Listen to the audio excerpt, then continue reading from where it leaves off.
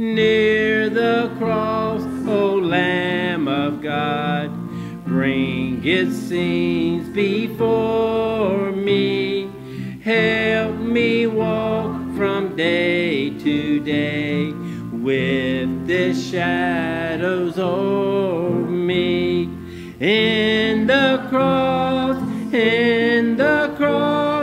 be my glory ever, till my ransomed soul shall find rest beyond the river. Near the cross I'll watch and wait, hoping, trusting ever, till I reach the golden strand just beyond the river. In the cross, be my glory ever, till my ransomed soul shall find rest beyond the river. Brother Bob, will you pray for the service, please? Heavenly Father, thank you for this day that you've given us, Lord. Thank you, Lord, for the privilege of being in your house tonight, Lord. I pray, Lord, that there's one here tonight that doesn't know you as your Savior, Lord. I pray that tonight will be that night, Lord. I pray that you'll be with us. Open your word and study, Lord. I pray you'll be with the pastor and bring the message. Pray in Jesus' name. Amen. You may be seated.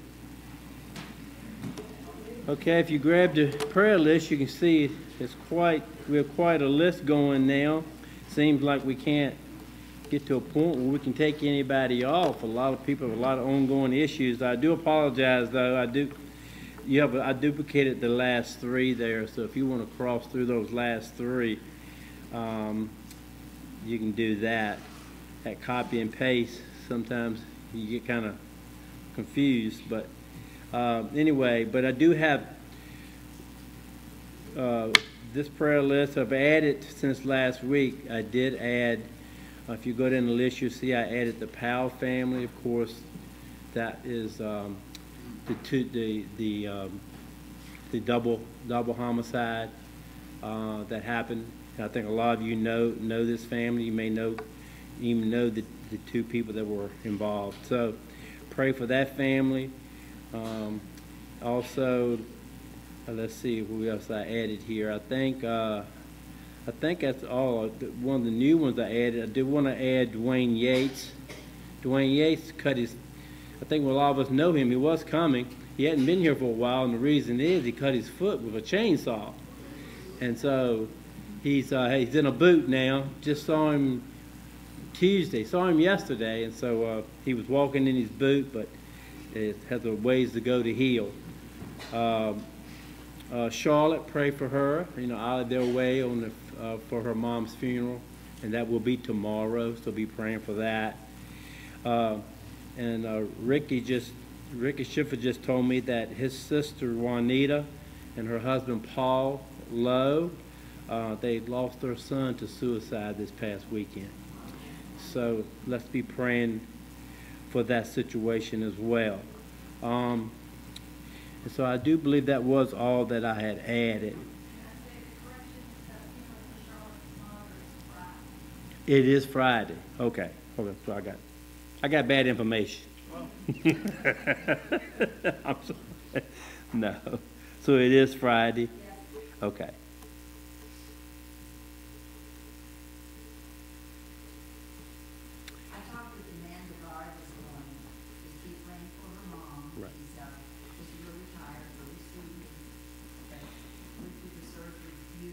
Yep, I have her on here, and I do understand that she's having trouble doing the therapy because she can't stand up long enough after the hip surgery. So it can be a while, trying to do the therapy.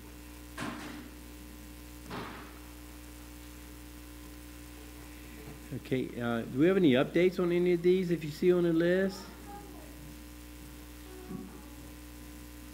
So, anybody else to add? Bunny Common, that's Dale Commons' wife. She fell on concrete and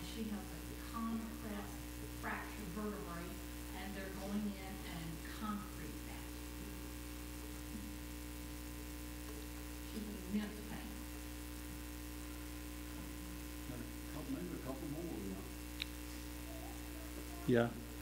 Linda? Thank you, everybody, for praying for me for my situation and everything. I just got done doing my second set of 4 infusion treatments, so my next MRI and CAT scan will be April 9th, so praying that comes out looking different. Amen. Yes. My Aunt Jo prays that she her eyesight back in one of her eyes, and we're still unsure about the one eye. And we still have her on here, so we'll just keep her on here. Is she going to, she's already had the surgeries? Yes. So we're just waiting on for the eye, then she'll have surgery on the other eye? Okay, good, we'll keep that on there.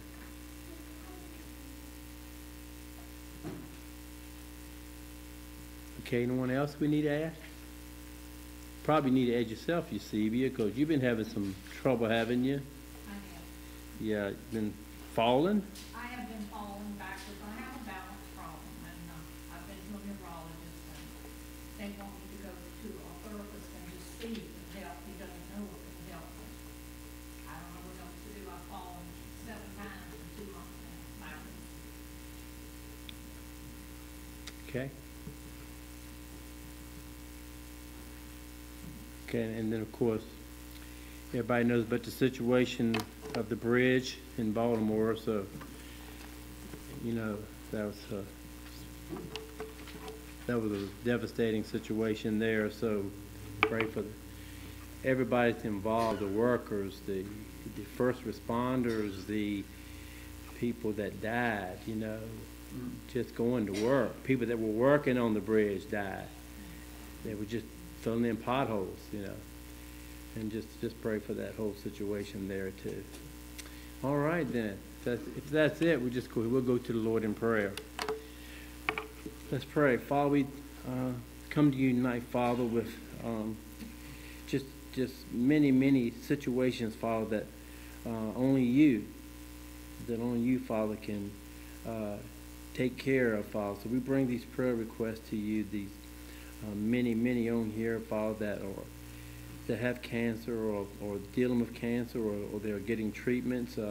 Father, we just ask that you be in each and every situation of these and fulfill the need, Father, that needs to be for each and every one of these people. Father, we also just ask you to be at these people who have lost loved ones, Father, you know, either by just a natural death, Father, or just we've got someone here by suicide, and Father, and just Father, we just know that you know, there's so much evil in the world, and that, you know, Satan is just you know, he is just flourishing all over right now, Father, just doing things, and we see it, Father, but Father, we know that his time is coming, and one day, Father, and his time will end. But Father, right now we just need your comfort and your help in these situations at this time. Just ask you, Father, be at all the people that were involved in the accident in Baltimore yesterday, Father, and just the lives that were lost, and just be with those families, and just be with those workers who are working desperately to remedy the situation there, Father.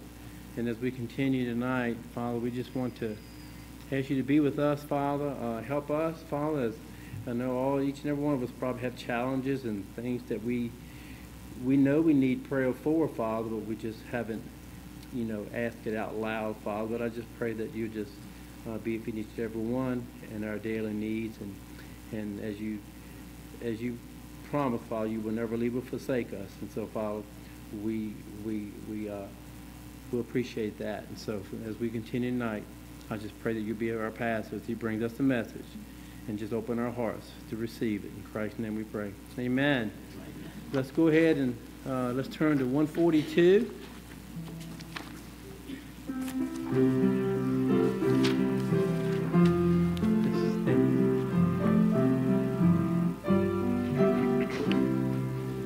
There is a fountain filled with blood drawn from Emmanuel's veins, and sinners plunge beneath that flood lose all their guilty stains. lose all their guilty stains, lose all their guilty stains, and sinners plunge beneath that flood, lose all their guilty stains. The dying thief rejoiced to see that fountain in his day, and there may I, though vile as he, wash all my sins away, wash all my sins away, wash all my sins away. And there may I, though vile as he, wash all my sins away. Dear dying Lamb, thy precious blood shall never lose its power, till all the ransomed church of God be saved to sin no more, be saved to sin no more, be saved to sin no more, till all the ransomed church of God be saved to sin no more. Ever since by faith I saw the stream that flowing wounds supply, redeeming love has been my theme, and shall be till I die, and shall be till I die, and shall be till I die. Redeeming love has been my theme, and shall be till I die. Amen. Good singing. Okay. You have any young people that need? Do we have anybody here young needs to go to? Oh, we're gonna sit in here today. Okay. The boss has spoken. I heard that. All right. Things can change. All right. Sunday morning, what a wonderful, wonderful, sweet spirit in the building. And as I was saying goodbye to everybody, I had multiple hands that were raised that were lost, and they didn't come. And so I'm standing at the door, and as I'm standing there, Jaylene walks up to me. And Jaylene said, I got to talk. You got to go talk to me. And I said, you need to get saved, don't you? She'd raised her hand. She said, yes. And so Susan Frazier got to take Jaylene and pray with her, and she came out all excited she was born again. And then Cheyenne, who sits right there, Cheyenne came out and she was crying. I said, you need to get saved, don't you? Yep. And so Chastity got to take her and lead her to the Lord. So she came out crying, and already, so both of them are going to be baptized. Easter morning after the service, I'm going to baptize both of them. And then we've got possibly two more that have come along that, and one of them, I'm not going to tell you the name. If this works out, we'll surprise the fire out of all of you. All right? Boy, that just makes you want to know, don't it? And so we'll let you know about that. But maybe two more, but maybe you're in here and you say, Brother Josh, I am born again, but I've never been scripturally baptized. I've been sprinkled, I've been a whole lot of things, but I've never been baptized. All right, if you'd like, Sunday morning, the baptistry is going to be full. And if you'd like to, let me know. Bring a change of clothes. We'll baptize you on Sunday morning also. All right, what a wonderful way to close out here and all the things in life. All right, take your Bibles, Luke chapter 23, if you would. Luke chapter 23. We're going to begin reading with verse 33. It's on page 1110 in your Scofield Bible.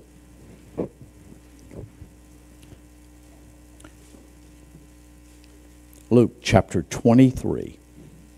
And we'll start reading at verse 33.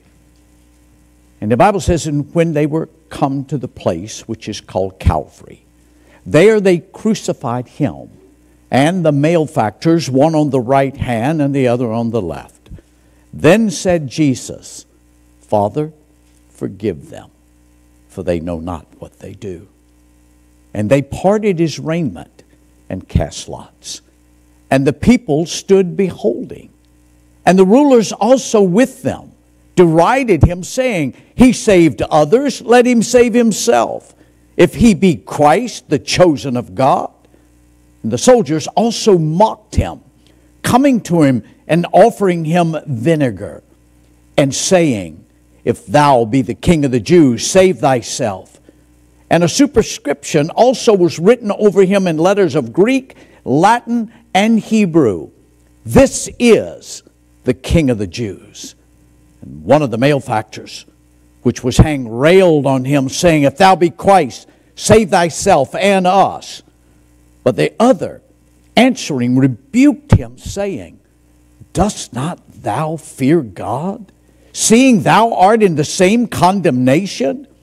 We indeed justly, for we receive the due reward of our deeds. But this man hath done nothing amiss.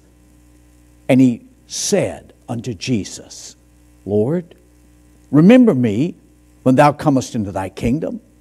And Jesus said unto him, Verily I say unto thee, today shalt thou be with me in paradise. And it was about the 6th hour, and there was darkness over the earth until the 9th hour. Let's pray together, and I'll share it. Father, open our hearts again. God, to see you. God, we've become so familiar with everything. Most everything has lost its glory. It's become just something we do.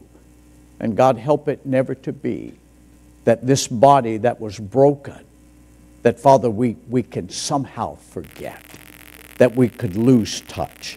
So tonight, Father, deal with our hearts again. Draw us closer to you. Make us want to be more like you. And Father, we'll love you for all that you do. In Jesus' name, amen. I think one of the greatest things in the world, I will say it, have said it all of my life, one of the greatest things that ever happened to me when I got born again is that I could tell others about Jesus Christ. One of the greatest things that ever happened was I subscribed to the Sword of the Lord paper. I started getting the Sword of the Lord, and there was a group of articles in there, and they were entitled, Let's Go Soul Winning with Jack Hyles. And it came out every week at the time. Now it's every other week. But I would read an article from Dr. Hyles on soul winning. Somebody he had won to the Lord, how he had been at a service station, or he had been wherever it happened to be, at a hospital, or just visitation, knocking on a random door just to reach somebody. I thought, wow, that sounds exciting. And then Dr. Curtis Hudson came along. And Dr. Hudson was the same way. And Dr. Hudson told that he went to the Sword of the Lord conference. And there at the conference, he heard about soul winning. And he thought, this might work. He went home and started telling people about Jesus. Built the largest church down near Atlanta, Georgia, that was anywhere in the state. Wonderful, wonderful church through soul winning. And so I tried it out. And I found out it's the most exciting thing I've ever seen in my life. I could tell you story after story. Driving through Madison, I was going to Oak Park Road Baptist Church. It was soul winning night. I was out riding around thinking, who am I going to talk to tonight? And I just saw a house, and the Lord said, that one. I pulled in the driveway. When I pulled in the driveway, wasn't nobody at the door. And I looked, and there was a man in the backyard. I walked around back, told him who I was and what I was there for. He said, I've been back here in my yard praying, God send me somebody to tell me about you. Whew. I don't know what that does for you, but it lit my fire. You understand me? And over and over and over, I watched God do that. Now, the greatest example of soul winning you'll ever see in your life is right here. And here, Jesus Christ, beaten to a pulp, beaten beyond any beating a man has ever received. And there on the cross, He wins one more soul. What an incredible thing. He could have ignored him, but no, there He was. And so I want us to look for a moment if somehow we could be like Him. If somehow down inside of our hearts we stop trying to copy everybody else and set our hearts and minds on Jesus Christ. Nothing else. Listen, y'all heard the prayer request. I'm going to tell you, our world's in a mess. All right? When a man could kill his wife and then turn around and kill himself and call his 18-year-old daughter right before he killed himself and told her he loved her and would never see her again. Now you tell me, how does the devil make that happen? How does the devil work in so many lives and change? It's in front of you. Do you understand that? Your family are needing to have a closer relationship with Jesus Christ. And without that, you have nothing. I want us to walk through this little picture tonight. We look at the picture, and there on that hill are 3 crosses. And as we begin to look at the crosses, here they are. One of them has a man that's dying for sin. One of them has a man that's dying in sin. And one of them has a man that's dying to sin. Every one of them was different. Sin was prevalent, there it was, but on that cross you can see all the decisions that have to be made. You can see every life. You're here the same way tonight. Everybody knows about the crosses. You choose which one you want to be like. You choose which one you want to receive. All of those things. See, you begin to look at them. 2 of them are guilty. One of them is innocent. 2 of them are paying their debt to society. One of them was paying my debt for sin. So you begin to look at all that was there. Jesus Christ, the sinner, dying as was prophesied between 2 thieves. Isaiah, and I can tell you already ahead of time, Sunday morning worship, I'm going to preach from Isaiah 53. I love Isaiah 53. That has to be one of the most heart-wrenching pieces of Scripture you could ever wrap your arms around. If you could somehow embrace that alone, it would change your entire life. And I'm going to preach from there, but in verse 9 he says, He made His grave with the wicked. Now think about this. Isaiah prophesying exactly what was going to go on. Here's a unique picture. All right? 3 men were condemned to die. They were going to have the crucifixion. 3 men were already set up to die there. There was a cross for the one thief that was there. There was a cross for the other thief that was there. But there was that sinner cross. Y'all know whose cross that was? That was Barabbas' cross.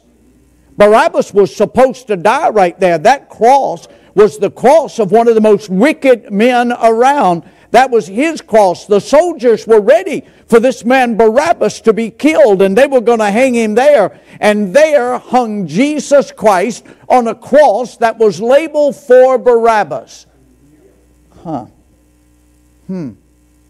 Wait a minute.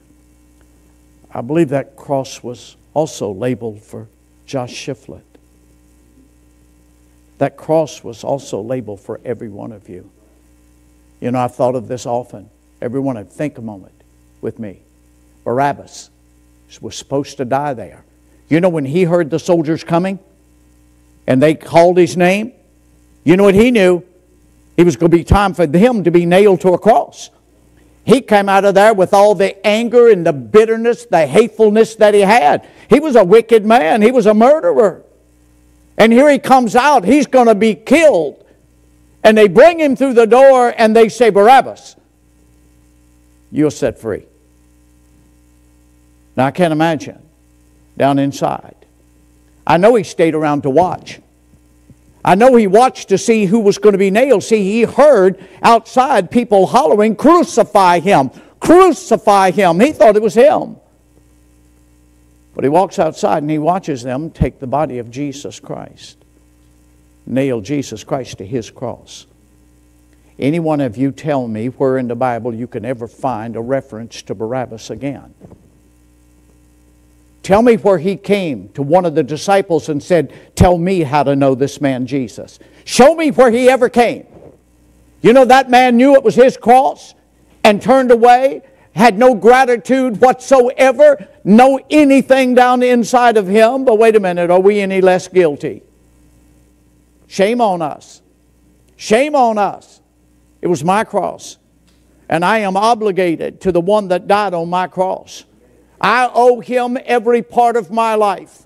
I should have died on that cross. I should stand right now before you condemned. I should stand with no hope, no life, no anything, because Jesus Christ died for me. Here he is there. We go to the cross and we watch Jesus and all of the humiliation, all of the shame, all of the ridicule. Here he is on the cross, and he's got time to win one more soul. Now, I'm not going to ask you to raise your hand. Nobody in here is to raise your hand. How many of you sitting in here, please don't raise your hand, have never led one soul to Christ? You've never stopped your life to interfere your life to tell somebody else about Jesus.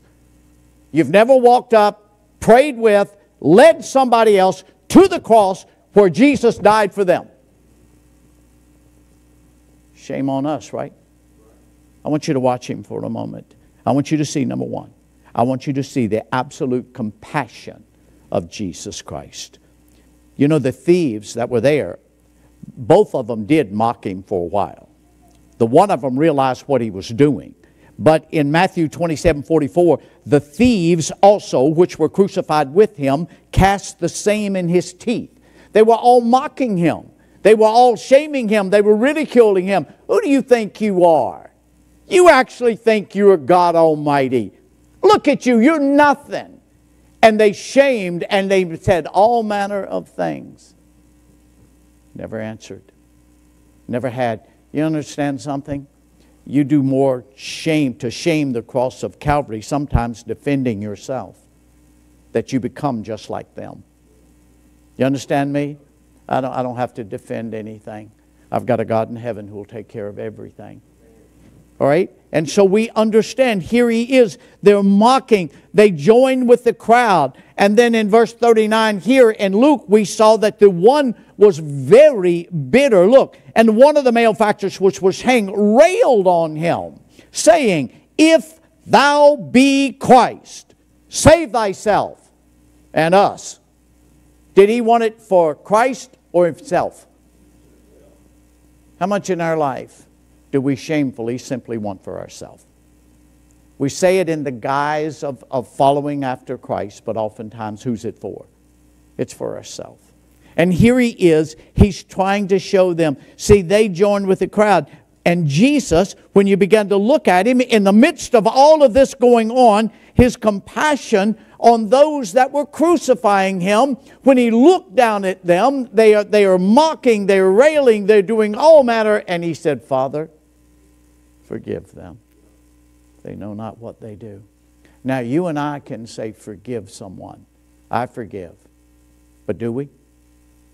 Be honest with me. How many people have you told you forgave them, but down in your heart you didn't? You still. It's there. Do you know when he said, I forgive, he forgave.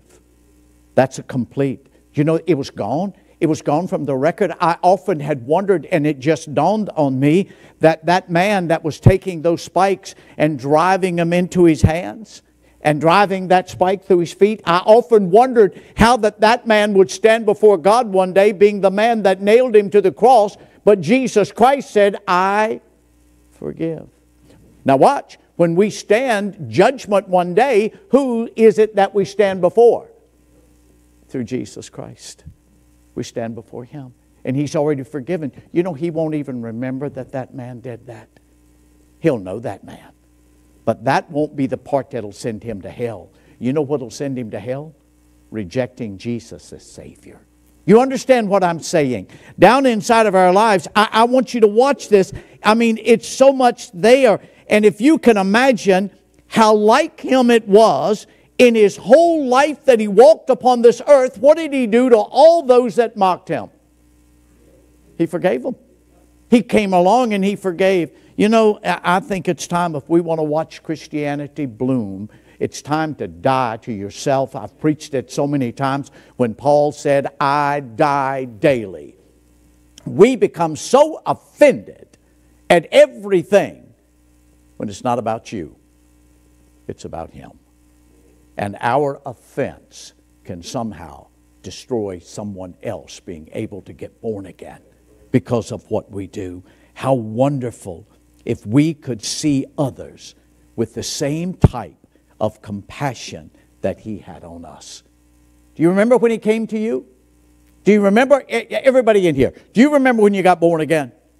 You can go to the spot. All right, just tell me something. Before you came to Him, what were you worth? What was your life? Who were you living to take care of? You. But nothing about you. If you didn't like it, you didn't do it. If you liked it, you did as much as you want. And you didn't care who cared. Wasn't about them. Then all of a sudden you met this man named Jesus. And He came and looked at you. You know what He said? I forgive. And down inside, that moment I trusted Jesus Christ, I knew I was forgiven. I don't know about you. I don't know what it did to you, but I know what it did to me. And I was forgiven, and I knew I was, and I have never in my life had, I'm telling you, the sensation of salvation. And it's not about feeling, but I'm married and I love my wife and there's feeling. All right, I love my wife. That's a wonderful feeling. I love Jesus.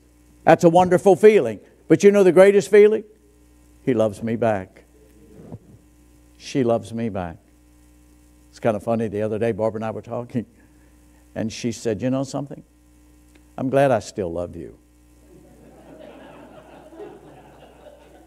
She said, you love me, but that's your feeling. I'm glad I get to love you. All right? Because that's her feeling. Do you know the same is true of Christ? We walk around and we all know that God loves us. What a wonderful thing. He loves me. But do you love Him? See, that's your part of the equation. That's part of your relationship. All right? All of those things. So watch. All right? So we watch and we see His compassion. But let's take another look at the thieves for a moment. All right? Watch this now. Here are these two thieves. What are their names?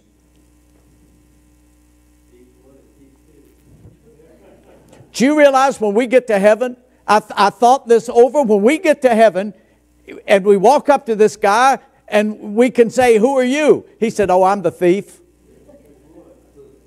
He's the one that made it. The other one won't be there. So, yeah. We'll know. Yeah. Now think about, oh yeah, which thief? Oh, I was the one on the cross. Yeah. You think about that. There are so many people, we don't know their name. His name is not important because you can put your name there. All right? God makes it wide open for you and I. How old were they? Were they young people? Were they old people? Doesn't matter, does it? What I'm trying to show you doesn't matter. All of those things. What kind of background did they have? Did it come up, well, I wouldn't have done what I done if my mom and daddy had loved me. No, that's just a poor excuse. All right? You are what you are. All right? And be what you are. And understand that. All right? What I'm trying to show you, that it's not about background. Do you realize how many different backgrounds that are in this building on Sunday mornings? Go to the different places. See what it's like. Understand their lives. All right? Understand the lack of knowledge of a lot of things. All right? But all of them relative to one thing. I don't care what your name is. I don't care how old you are. I don't care what your background is. If you'll come to Jesus, He'll change your life. If we could believe that. If we could somehow understand that, of what it's all like. Here they are. You begin to look. We don't know any of those things. The only thing that we do know about them, they were both guilty and they both deserved to die. Kind of like us. All right? Now difference begins to show. The one continues to mock. But verse 40, but the other answering rebuked him, saying, dost not thou fear God, seeing thou art in the same condemnation? This is the craziest thing you've ever heard. All right? That man became a soul winner before he got born again. All right? He's on the cross. He hadn't turned to the Lord yet. He hadn't asked the Lord about the forgiveness yet. He looks at the other thief. He knew what was happening down inside of his heart. He looks at the other thief and said, don't you know you're in the same condemnation? You know what's wrong with the majority of church people today? They have never felt condemned. Everybody's okay. Everybody's pretty good. Most of them, like I told you, I've told a whole lot of them, you ain't pretty and you ain't good. Right? Ain't it? I'm serious. No, that's not it at all. Last Saturday morning, when the woman sat right there, and she told me, well, I've been pretty good. I like to think I'd get to heaven. No, that wasn't it at all. She needed Jesus, and she trusted Him. What I'm saying, guys, why don't we somehow begin to look at our family and our friends and allow them to hear from our mouths, don't you understand you're as guilty as anybody else? That all of these people, watch, you know why the majority, what's the number one excuse you get from people that won't come to church? Too many hypocrites in the building. Just tell them we got room for one more. You understand what I'm saying? All right, we have made excuse to not receive Christ. We've made excuse to not see Him. And it's become about everything else. And what I just want you to see, here they are on the cross, here are these thieves, and you've got this one thief that's railing, and the other thief looks at him and said, hey, don't you know we are under the same condemnation? Now, what is it that brought this conviction on a thief on a cross? What is it that made him all of a sudden change his mind? Why would he stop railing on him? Why would he stop doing the things he was doing and all of a sudden he wants something else? I believe this. He compared himself to Jesus. Because he said it. We justly. But this man has done nothing wrong. You know, if somehow, honestly, I'm telling you, if we could come to a point that we could actually reveal Christ through our lives, that people know what you are, know what you're doing, all of those. You know, I'll tell you something, and I want everybody in here to understand this. If you go to work and you first off tell people you're born again, you know what they all going to start doing? They're going to watch you. They're going to watch everything about you. All of a sudden, you now live in a glass house, and everybody sees. And they want to find you doing something wrong. All right? That way they can say, see, and they have a reason for not doing. You know, I think it's time that we truly understood that. I think you ought to leave your house every day realizing that everything about you represents Him. Look, do people out there make you mad? Yeah. You're standing in the grocery line, and it happens you get in the line that one little woman up there who wants to talk to everybody about their kids. And you're standing there. And she ain't checking nobody out. She ain't doing nothing. And what you're reflecting is what everybody is seeing. Do you think people are watching you? Yeah, they are. They want to see how you react. All right? You need to join in with whatever they're doing. See, he looked, we indeed justly, but this man. I want you to see what it does. It enables us to see ourselves. All right? I love, if you want to go back with me, I love Isaiah chapter 6. All right? It's page 718 if you want to run there. I just, one of my favorite chapters, 53, of course, in Isaiah, chapter 9 in Isaiah, but chapter 6 is such a great chapter. And it starts off in verse 1. He says, in the year that King Uzziah died, I saw also the Lord sitting upon the throne, high and lifted up, and his train filled the temple. Above it stood the seraphims. Each one had 6 wings. With twain he covered his face, and with twain he covered his feet, and with twain he did fly. And one cried unto another, and said, Holy, holy, holy is the Lord of hosts. The whole earth is full of his glory. All of a sudden, that he's seeing something. Uzziah, Isaiah's friend, had died. But when he died, he got a glimpse of God. And he saw the holiness of God. Now shame on us because of the holiness of God. Have we, now y'all just be honest with me, have the majority of churches so did away with the holiness of God? Come inside and God's like a big brother. No, if my God's just like a big brother, I don't have a God. I want a God that's high and lifted up. I want a God that's holy. And here he had this holy God. And look what happened when he did. Look at verse 5.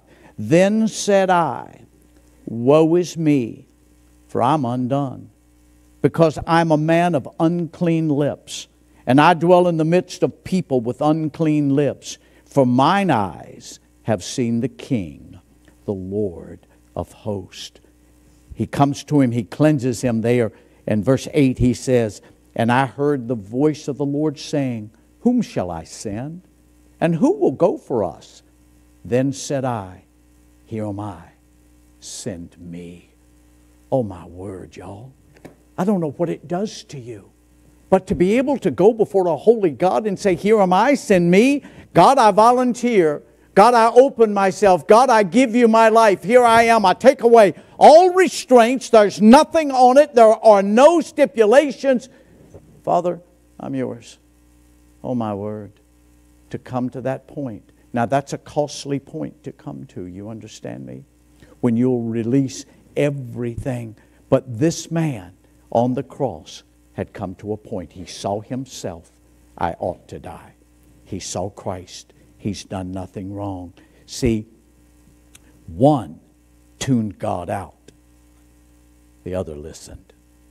All right? I'm just trying to show you. I don't know where you are. I don't know your life. You can tune God out and God will not bother you. But if you'll listen, He'll speak. All right? One tuned out his own conscience. The other responded. They knew Christ had done nothing wrong. They knew the mockery of the trial. They knew all of the things that were there. See, when you begin to look, and that's what I want us to do, somehow, if we could right this moment, see ourselves. Where are we? What am I doing with my life? How am I spending it? Who am I going to influence? Watch, watch. And I say these things all the time.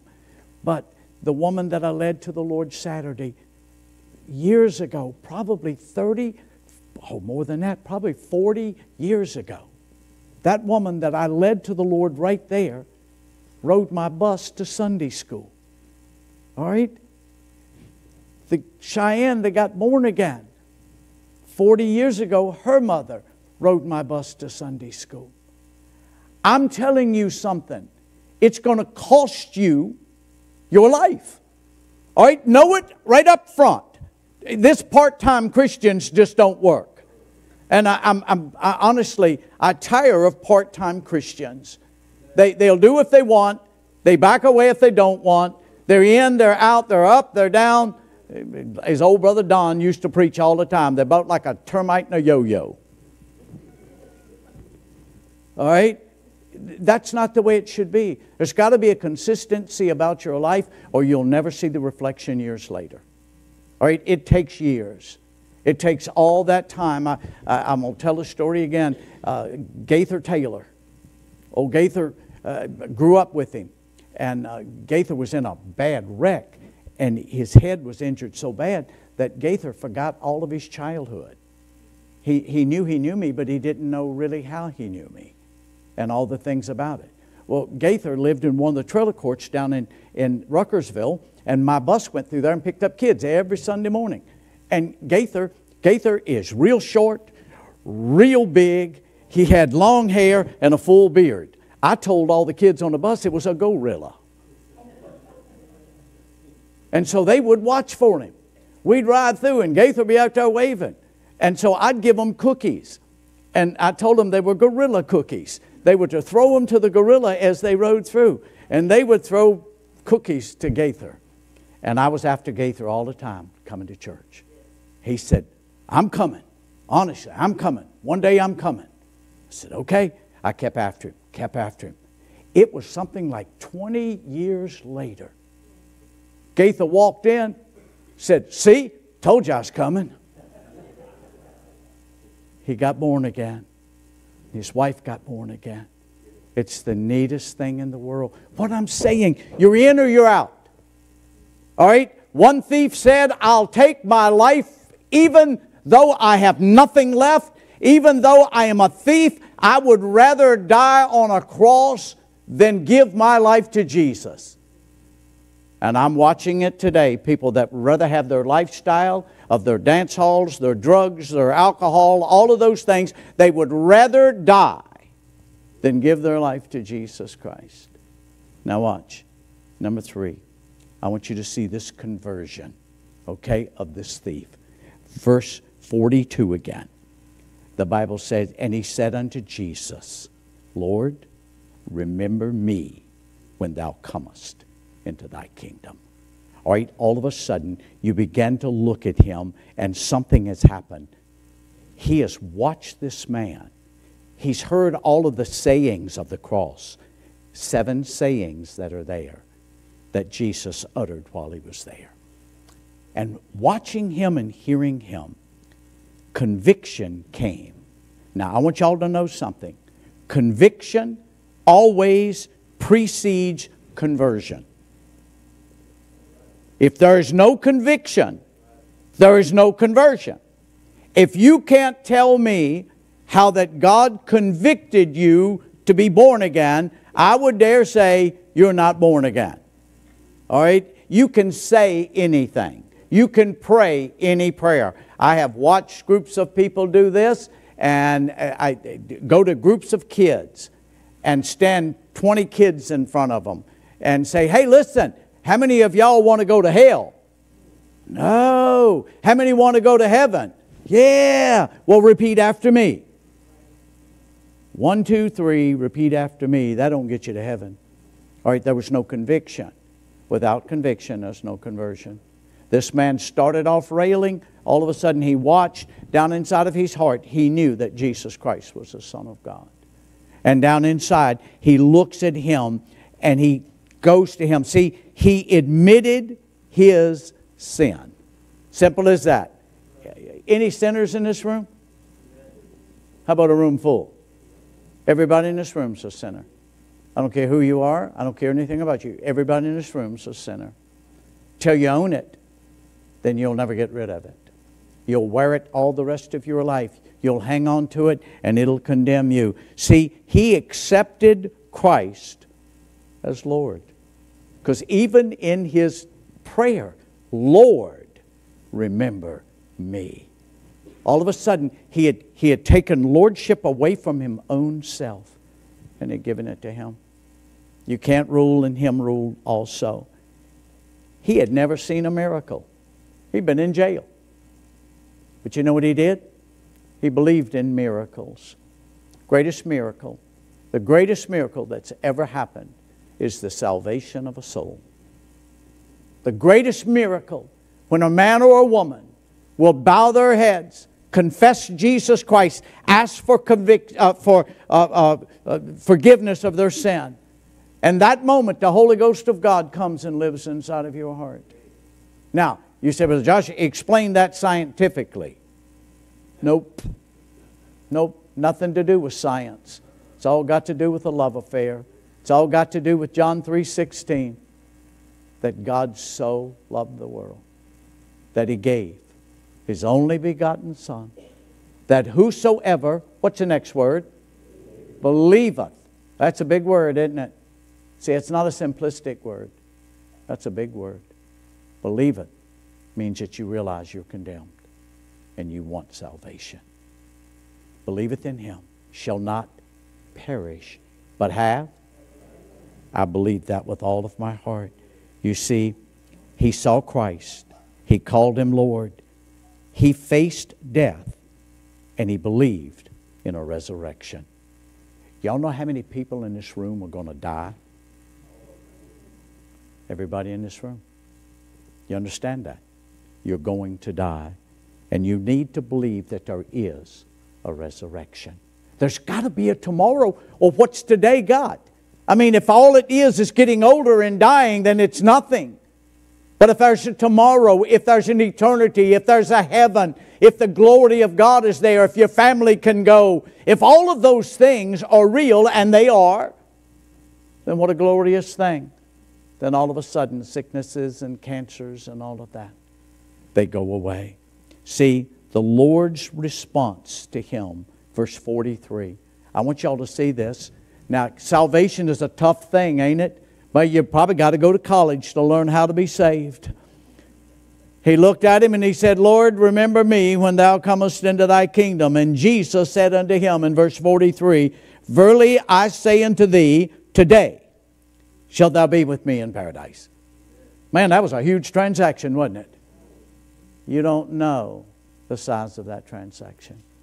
That man, all of a sudden, he was within hours of dying. Now watch. The Bible records that at that moment he got born again. The next verse, what happened? Darkness covered the entire earth. All right, at that moment, all of the sins of the world were placed on Jesus Christ. God himself could not look at Jesus because of sin. That's where he said, my God, why hast thou forsaken me? But he had sinned. Whose sins, y'all? Mine. My sins killed him. Your sins killed him, but I can't do anything about your sins. I'm the one that's got to do like that thief. I'm guilty. He's righteous. Lord, remember me. And in all essence of heart, it's got to be a part of who you are. And now, I'm just going to tell you something now. How long did it take him to get to heaven? Well, paradise. He died. He was there. Just that quick. Within hours, he was there. Now, you and I don't know the conviction in your heart, but you realize as he was dying with hope. I think he died smiling. All right? I heard an undertaker say that people come in and ask, what was the expression on the face of my loved one when you picked them up? Now, y'all hear me. I've watched, this is horrible, but it's true. I've held the hands of so many people dying. I've looked in their eyes. I've had people that were dying, and they're holding me by the hand, and it's almost like the sweetest time they've ever had. I've got a cousin. Everybody called him Honey. And I was holding Honey by the hand. Me and Honey done sat there while he was dying and planted all kinds of tomato plants. He'd tell me how he planted them, and I'd tell him how I planted them, and we would laugh and talk. And he was dying. And when it got time, he just kind of looked at me and smiled and went to heaven while I had him by the hand. Now watch that. But I can't tell y'all the horror I've seen when I've seen the emptiness in people's eyes, when there was nothing there and all I saw was fear. And they looked at me in their face and it was like, help me. No, I can't do anything now. I'm sorry, it's done. All that I've said, all that I've told you, it's done. You didn't receive it, and now there you are. One man died that way, screaming. The other man just gave up and went on to heaven. All right? I don't know if you see what I see. Jesus died and lived, reaching souls. I think it's time you and I began to care again. I think it's time. It's not about your life walking along. It's not just about you and what you get out of life. I think it's about time you and I looked around at this world and said, I need to make a difference. I'm born again. I was condemned. He allowed me to live. Is that not you? Is not the picture for you? 2 crosses on either side. One chose life. One chose self. I don't know where you are, but I'm telling you, you're going to live, die by what you choose. And I think it's time we choose Jesus. I think it's time we make Him Lord of our lives. I think it's time we made it real in our own hearts. Somebody else needs you to be able to tell them about Him. And that's our life. That's what we owe Him. Let's pray together, and I'll let you go. Father, thank you. God, you died there for me. God, you gave yourself so I could have life, but not just me, God, so that my wife could live, so that my children could live, my grandchildren could live, and great-grandchildren could live. God, thank you for a tomorrow through trusting you. And Father, help me each day of my life to die to my will, to die to self, and God, to live only unto you. Father, bless us. Make us what we ought to be. God, start a fire down inside of our hearts. May we actually see the difference between those 2 men and make the comparison to ourselves. Heads bowed, eyes are closed. Nobody's looking but me. But you're in here tonight. I don't know your choice. You either choose life or you choose death. Tonight, if you'd say, Brother Josh, you know something? I truly never have been born again. I've been churched, I've been a lot of things, but I've never truly been born again. And tonight, I want to trust Jesus. Let me see your hand right now. All I want to do is pray for you. Anyone in here tonight? Amen. Father, send us out.